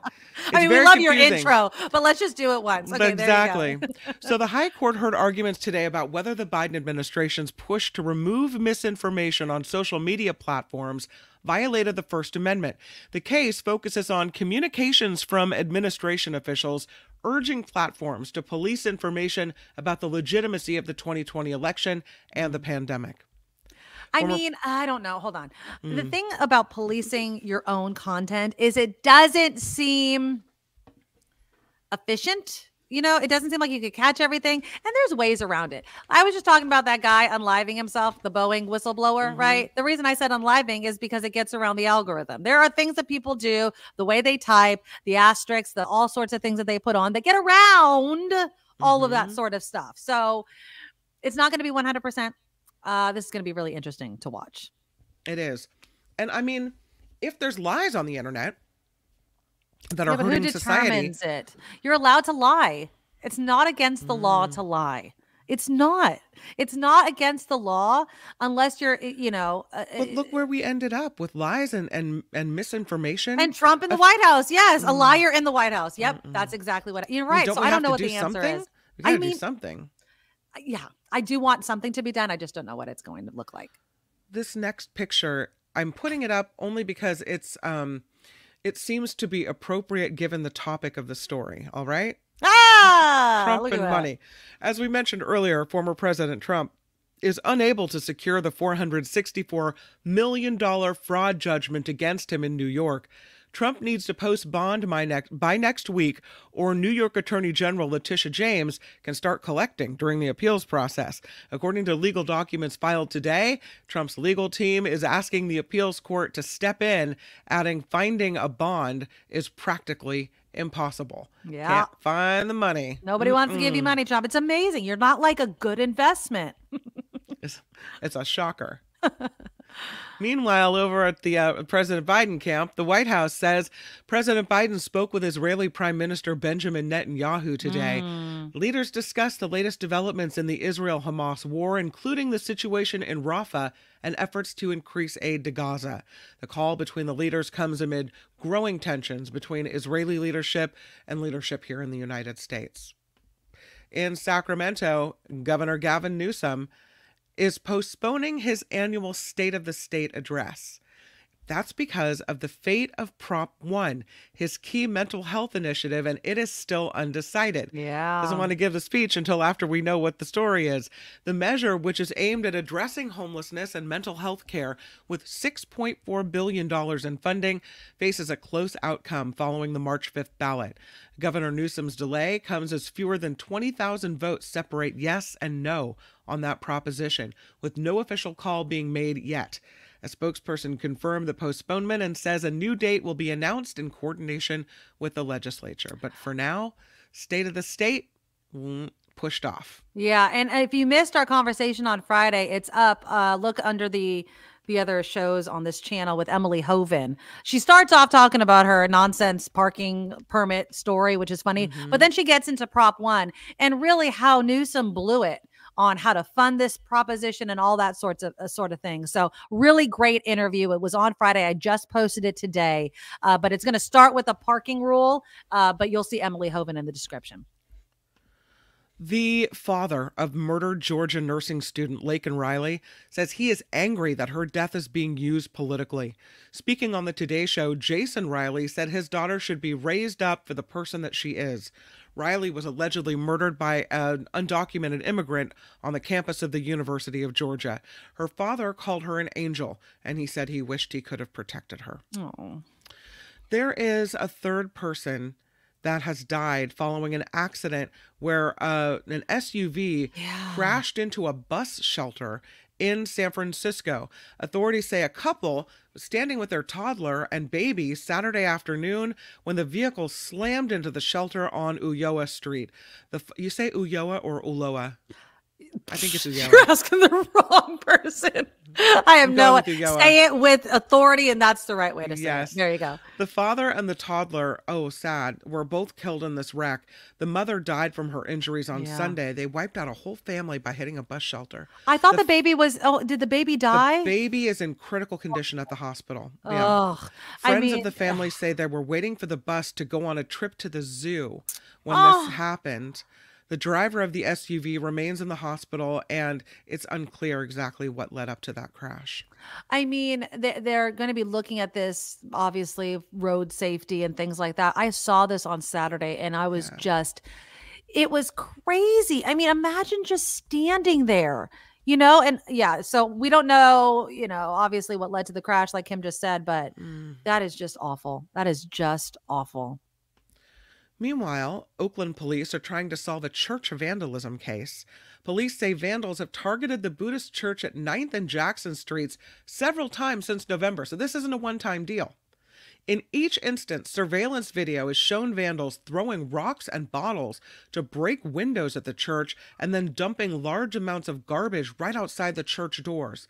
Church leaders believe the constant issues warrant charges being upgraded to a hate crime once these vandals are actually caught. Wow, that sucks. Whatever. I mean, I don't know if it's idle hands or if it's a hate crime. It's ridiculous. The EPA is banning the last form of asbestos used in the United States. The government agency called it a major milestone for chemical safety by banning the ongoing use, which has been linked to multiple types of cancer. It applies to types of asbestos used in car parts. According to the EPA, asbestos exposure is linked to more than 40,000 deaths in the United States. Wow. Meanwhile, Sports Illustrated is avoiding its shutdown with a new publishing deal. Minute Media will now publish this magazine. The Arena Group, which published Sports Illustrated since 2019, stopped paying Authentic Brands Group its licensing fee for publishing rights in January. Authentic owns Sports Illustrated intellectual property rights. Arena told staffers most of them would be laid off, but now Minute will continue the print edition of the magazine and expand its digital future as well. Minute Media is a sports-focused company that publishes other brands, including the Players Tribune. So they're moving into the sports realm. I mean, do you think that, and again, industry is changing. I mean, do you subscribe to any magazines? No. I mean, when's the last time the last time I purchased on purpose a magazine was Vogue, because Harry Styles was on the cover and I gave it to my daughter for Christmas. I'm not even kidding. I think GQ, I think I got, or one of those like Home and Garden magazines. It was a fundraiser for my nieces. I think that's, I bought a magazine for that. But going in and being like, ooh, I'm going to buy this magazine. And I don't read magazines online either. So I don't know what's going to happen with this medium, really. Yeah. My mom subscribes to Time and People. Oh, I like People. Time, I feel like, I've never been a Time reader. I mean, they have the little, cover. I'll read that. But I've never been much of a Time reader. I feel like, though, and I do go to magazines online. There's a Popular Science magazine that I look at all the time, and also People magazine, because I'm doing entertainment news sometimes. So I need to, I do look at the online versions of these magazines, but I don't subscribe to them because I don't want the paper laying around and the stacks of stuff. So you're not giving them any money, so they're going to go bust. That's my point, right? Yeah. That's the thing. It's similar to brick and mortar stores, right? It's like you like to see it there, but you have to spend money. That's how the whole world goes around business wise. So yeah. You were talking about St. Patrick's Day and what you did yesterday, and I have a story. I'm trying to find a St. Patrick's Day picture. I don't have one. Hold on. I'll find one. You got it. I got it. Here it is. Not that I can't do the story without it, but hey, there it is. There you go. Look at the Irish. Look at the Irish. And so President Biden says St. Patrick's Day has always been a special day for his family. He hosted about 200 guests, including Ireland's Prime Minister and leaders of the Catholic Church at the White House Sunday for a St. Patrick's Day brunch. He said the belief that you're not done until you've seen the face of God inspired generations of Irish to keep going, even in the face of enormous setbacks. The president adding it is also has inspired millions of Irish immigrants to leave their homeland and begin life in new America. Nice. Sunday's brunch menu included Irish dishes like colcannon, Irish soda bread, eggs Florentine, and bacon. So that's what they did at the White House for St. Patrick's Day. Nice. I didn't know that was Irish. I didn't either. Apparently it is. Bacon's good anytime. It's fine. Speaking of food, it is today. Sloppy Joe Day. I love Sloppy Joes. Do you like Sloppy Joes? Interestingly, yes, I do. I do. I've always liked them. Big meat sandwich, but there's something about a Sloppy Joe. Oh, yeah. Sloppy Joe Day at school. Wrapped in foil, buns all soft. I mean, now you're going to make me. No, we're having corned beef sandwiches tonight, but I do like a Sloppy Joe. My husband likes to put cheese on it. I'm not much of a cheese person on it, but I can. And if you give me like the small hamburger buns, I can eat two. But if it's a big one, I can only eat one. Yeah. But that's a yummy treat for you right there. Do your kids like it? Oh yeah. Yeah. Well, David bakes bread. That's right. So and he makes like fresh buns that are like, oh my God, right out of the oven with the Sloppy Joe. It's so good. I swear you're so freaking spoiled, woman. I swear to God, that is so awesome. Sloppy Joe. Yeah. This report is sponsored by you, which means we do rely on you to help us fund this show. The NikkiMaduroShow.com, and also in the show description is where you'll find all the links you need to help us do what we like to do. And thank you for it. I'm Kim McAllister. This is the Nikki Maduro Show. Thank you. All right. Some of the comments, though. Sloppy Joe Day was big for school lunches and pizza day. Yeah, pizza day. Hot lunch day. It was Sloppy Joe or it was pizza. And I loved both. John, the Bell Burgers at Taco Bell. When are they bringing those back? That was kind of like a Sloppy Joe with the beef there. Oh yeah, all kinds of sloppy joes. Yeah, now sloppy joes. Adam Sandler, Billy Madison. That was that movie. I don't think I've had a sloppy joe since elementary school. I'm not ashamed to say it's not a regular thing on the house menu, but if I remember to pick up a can of manwich and some hamburger buns, which I actually might do, because we had burgers over the weekend and we bought way too many hamburger buns, so we have a bunch. So maybe I'll pick up some. And I got some ground beef. We went to Costco. It was a nice day. We didn't make it to Bed Bath & Beyond. There just wasn't time. But another movie reference. But yeah, maybe I'll make some sloppy joes tomorrow. I know it's not sloppy joe day, but we're having our corned beef sandwiches tonight. I'm looking forward to that too much. All right. Before we end the show, we have to give you some advice on what you should or should not send your kid to college to major in. Now, I just said that, but Kim, when I tell you the list, and I know that you've already read it, but is that going to dissuade your child from going into any of this? So according to the New York Federal Reserve analysis, students who major in liberal arts, performing arts, and theology earn the lowest salaries within 5 years of graduating from college. All three made a median annual income of $38,000. That's the lowest out of the 75 majors in the study. Other low-paying majors include leisure and hospitality, history, fine arts, and psychology, all which made $40,000 or less per year. Now, for context, that's slightly less than the U.S. personal income median of $40,480 as of 2022. Look, there's nothing wrong with going to college and studying and majoring in liberal arts or theology if you have a plan of how you're going to use that degree, and if you're fully aware of how much that income is going to bring within the next 5 years. If you know you're going to make less than $40,000 a year and you don't give two craps because you've decided you're going to live in a certain area that has a certain cost of living, more power to you. But if you think that you're going to make $38,000 a year as a single person and live in the Bay Area, you're living with your parents. That's just the truth. You can't afford it. So I don't have a problem with it, but I'm just major in what you're passionate about, but what is the plan with that degree? I don't understand people who go to college, major in something, knowing full well that they're never going to get a job using it. Then what? Then just do it on your free time after you get a job that pays your bills. Am I wrong? John with a good point. You can major in them, but don't rack up massive debt getting them. Go to community college and state college to get them. Right. That makes a lot of sense. But I was surprised by some of the majors that are on the list. You didn't read them yet, did you? Well, it's liberal arts, right? Performing arts, theology, leisure and hospitality, social sciences, history, miscellaneous biological science, fine arts, treatment therapy, nutrition sciences, psychology, anthropology, family and consumer sciences, social services, elementary education, and early childhood education. So I'm surprised by biology and miscellaneous sciences, because often people that are going on to careers in the medical field where you do make money if you're a doctor, right? Or a nurse, often will major in biology or some type of biological science. So that's a surprise to me.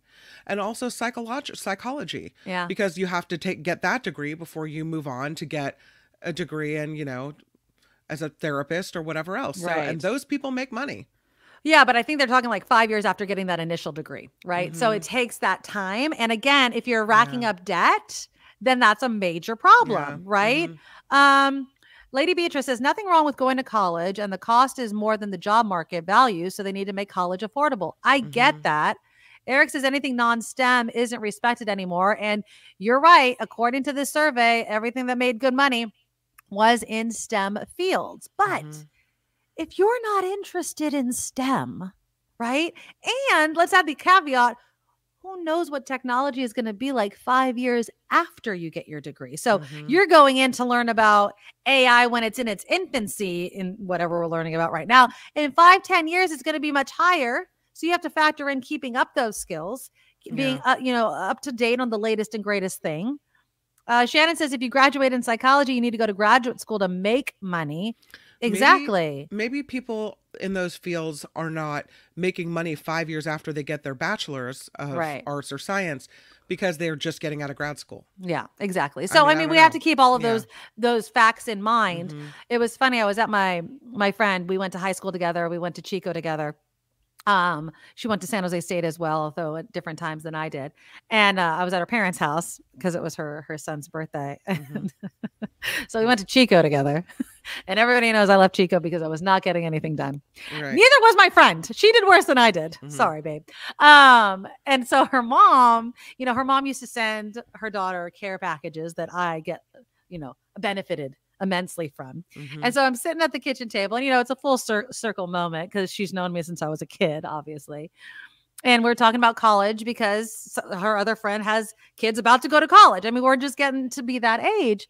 And I said, as your kid's getting accepted to these colleges, you have to factor in financial aid. It's all good that you can get in, but can you afford it? You don't want the debt, blah, blah, blah.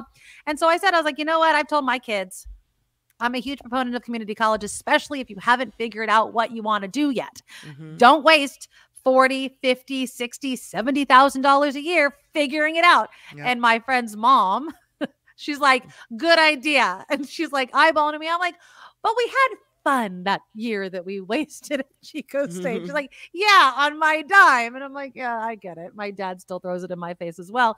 But nowadays it's so expensive that if you don't know, I would rather, and again, as the one paying the bill, obviously I would rather, but I also want my kid to not feel so much pressure out the gate to have to know definitively. Go to community college, take the theology course, the psychology course, the whatever course. And it's a fraction of the cost. You know what I mean? You might realize you don't like it. How many people say, I want to go to medical school? They take their initial classes and they're like, oh, I don't want to memorize all this stuff, or I'm not as passionate about it. Let's figure it out earlier on and give you a little bit of that space and that grace to figure it out. Right now, the college admission letters are coming out over the past few weeks. Okay. My niece is going through this. So far, she's gained entry, been accepted to UC Davis. Nice. That's a hard college to get into. UCLA, she got in there. Nice. UC San Diego, she got in there. Yep. And Cal Poly. Wow, good for her. We're still waiting on UC Santa Barbara and Cornell. Those are the other two. Jesus. I know, fancy. So what's her number one? So it was UC Davis because she wants to be a vet. Oh, perfect. But now she's thinking maybe she'll major in biology over at UCLA, which could be really great, right? And what's the switch from vet to biology? So at UC Davis, they have it's an animal science degree, I think you get. Okay. Whereas at other schools, you just major in biology and then transfer into vet school, right? Oh, I see. Okay. Okay. So you still have to learn. It's all very sciencey. You still have to learn all these things. Okay. But she was telling me that a lot of her students, or a lot of her friends, and some that are even ranked above her in her school, GPA wise, have not gotten into these schools. It's no rhyme or reason sometimes, no right? rhyme or reason. Like, what is it? Was her essay better? Probably. Did she have more volunteer work? Was it somebody was in a good mood the day they read the application? You don't know. You don't know. I mean, you just don't. I mean, you'd like to think that it had something to do with all the things you did. The work that she put in, yeah. All that racked up, but sometimes maybe not. Yeah. And so these kids that are top of class, that have, done volunteer work, that have taken classes at the JC, some of them don't get into UCs. And so then what do? Right. You put this enormous pressure on yourself all through high school to be this exemplary student, and you don't end up getting in where you want to get in. Yeah. Well, there's a real easy way to fix that, and it's the junior college route. Yep. Your first 2 years, and at the end, they don't say, "Oh, you got your degree from No, Santa Rosa Junior It's where you College." graduated from. That's right. all they care about. It doesn't matter. No. And so people are going to end up feeling during this season really bad about themselves because for whatever arbitrary reason, they didn't get into a college. Yeah. But it shouldn't have to be that way. But I would also say this, and I could be wrong, but again, if you expand, I find it very hard to believe that if you applied to every single college in the United States, which I'm not saying you have to do, but let's just say you applied, you will get into college. it might not be that dream, that big brand, that big name college, right? It might not be the top, but again, if you want to go to a 4-year college right out the gate, you don't want to go the JC route. Okay. And I know that some people are like, I want the college experience of going immediately to a 4-year, whatever college. Okay. But it might not be these colleges. So you should have an A list, a B list, a C. You know what I mean? Like, you can go to college. It's just not going to be UCLA, UC Davis. And you have to be okay with that. Or, like I'm a big proponent of, go to JC. You got to get the GE done anyway. You know what I mean? Like, maybe you're not going away, but there are JCs you can just go away to. And you're also not bound to have to stay on campus or get campus housing. You can get an apartment if you feel like you're ready for that. You can do those things. Oh, Randy says the average GPA for incoming freshmen at UCLA is over a 4.0. So 4.0 used to be perfect. No, right? it's These like were the kids that tried the hardest. Now 4.0 is standard. Yeah. Like that's if crazy. you don't get straight A's, then now it's you're taking the junior college classes in high school to get the extra, to get the weighted GPA, right? You're taking the AP classes. I'm telling you, like, these kids have to be perfect. Yeah. What kind of pressure?